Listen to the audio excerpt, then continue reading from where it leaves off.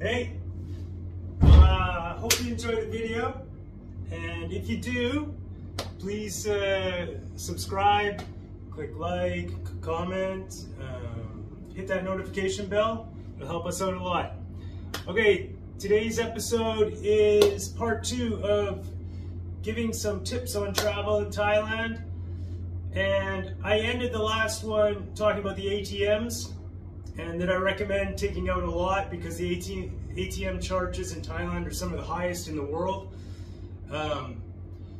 per use. So anyways, if you do take out a lot, here's what I do anyway. And I totally recommend this item just for a little of your security, and especially if you take out a lot. Okay, so it's a secret money belt. I don't know if you've ever seen them. A lot of people have never heard of it, never seen them. They're not that expensive, about $20, but they're not that easy to find. So I do recommend buying online or just, a travel shop in your home country. So I don't know if you can see, I'll take off the belt, I'm wearing it. Okay, so it's one of these kind that just goes in like this and you close it like this. Very simple. I've had this for over 10 years. This still functions perfect, and the zipper still works fine. So what it is, on the inside there's a secret zipper, you see, and then voila, there's local money. Well, you can have your own currency too. It's kind of good for emergency to carry some US dollars cash in a tight spot. Sometimes a land border, sometimes other situations come up. Okay, so you fold up. So what you do is you fold the bill. Around the world, most currencies are approximately the same size. So fold it up into 3 parts, and it goes in there quite easily.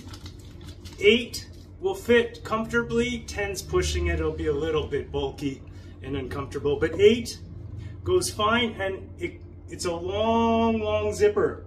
The zipper goes all the way down to here. So that means you can fit 1, 2, 3, 4 sections times 8, that's 32 bills.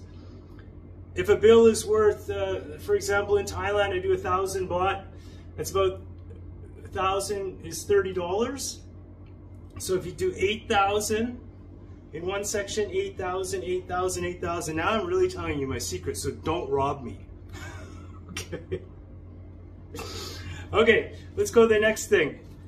Well, another one I would I'll recommend just from Travel Friends, and that's the neck pouch that goes under your shirt. Some people are comfortable with that. The cool thing about that is you can fit your passport. I don't like to, I do travel with my passport, but it's in a separate thing. It's just in my day bag. And I've never had a problem because I'm quite safe in places like very crowded markets, very popular public event, especially at night, to just watch your stuff, So here's where I keep my passport, for example, in my cards, my bank card and credit card. Just a normal day bag, just totally normal. I love a day bag. It's like a giant purse. You just put things that come in handy during the day, water, all sorts of stuff. Well, as I just told you, also my passport. So what I do, just out of habit now, is in a big market, like the crowds, right? That includes train stations and bus stations. If you're walking around much in these areas, just pop it on your front. It might look a little goofy or something, but now you're totally secure. And this is all against pickpockets, right? So, or people that will slash the bottom.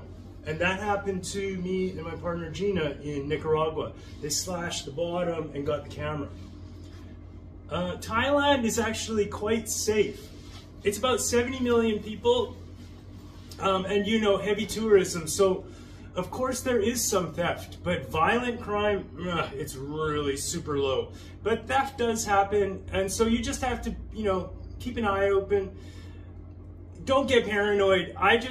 My whole thing is when it's very, very crowded. I mean, some markets can be shoulder to shoulder in certain sections. So yeah, take care in heavy crowds. Now, that's the day bag that a lot of people do, and a lot of people know about that, you know, just do that.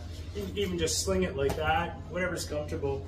What's nice about it is super easy access for yourself to get in your money, whatever. Now, Rec has a little classic. In Canada, we say fanny pack. So there's different expressions. Everybody kind of knows them. I think they became popular in the 80s, and they're making a comeback. So they're easy to find. Now, what Rec does is, she loves it because, you know, it's just the phone and her cards, ID card, bank card, stuff like that. So that size, and she wears it like this. That's totally secure. Easy access to where you're shopping, market, whatever. And very light. That's the bonus of this. Now what's interesting is, before I started with the Secret Money Belt, which, you know, I've had this one over 10 years. When I first started traveling in countries where pickpockets can be a problem, like 30 years ago, first in the beginning travels. I won't pick on any countries about pickpockets. But what I did was I bought a super skinny, cheap fanny pack, and I would actually wear it as normal, you know, because that's what it's originally designed to do. You'd be worn here, and it was really skinny. Like, this one's pretty thick, and the material's thick.